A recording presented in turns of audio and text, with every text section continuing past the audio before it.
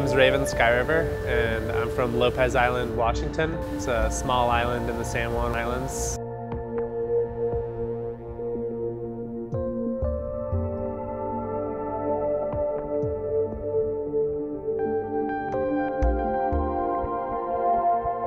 I was born in a house with no running water or electricity, and my mom pretty much didn't allow TV in the house, so it was a lot of just playing out in the woods and being on the water as a young kid.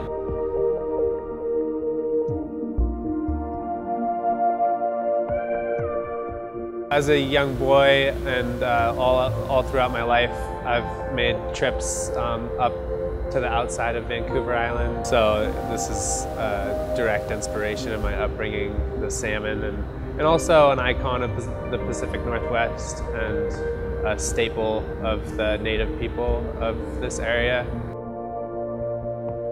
My other work as well is, you know, from the north, Alaska down to here, whales and fish and stuff.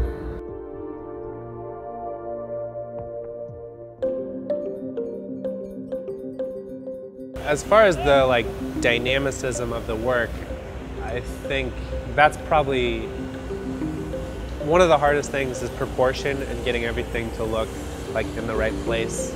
That's one hard aspect, but the other, and I think one of the more difficult things about making something is giving it a dynamic flow and making it look alive and giving it motion when it's a static object. So that's something I'm still striving towards, and I feel like this is a more recent piece. I feel like I'm getting better at that, but it's always something I'm trying to put into the work, is breathing a little life into it and making it look as though it has motion.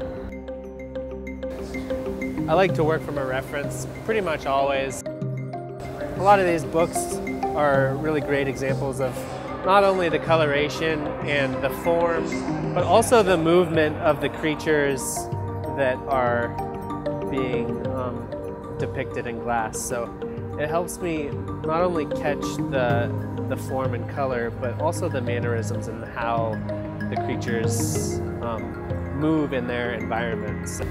Don't make the pattern too organized or anything. The coloring of the bubble is a big part of what goes into it.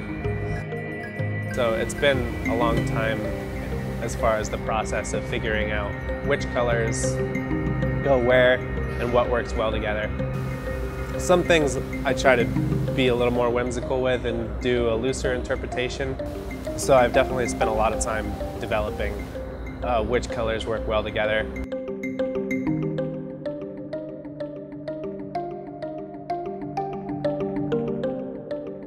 I have a lot of ideas. That's definitely something I don't have any shortage of. I guess I want to keep exploring similar forms, but there's other things that I haven't tried yet that I definitely want to delve into as well. I would love to express my gratitude to the museum and also to this amazing crew that museum offers and that I've been able to assemble as well. Couldn't do any of this on my own.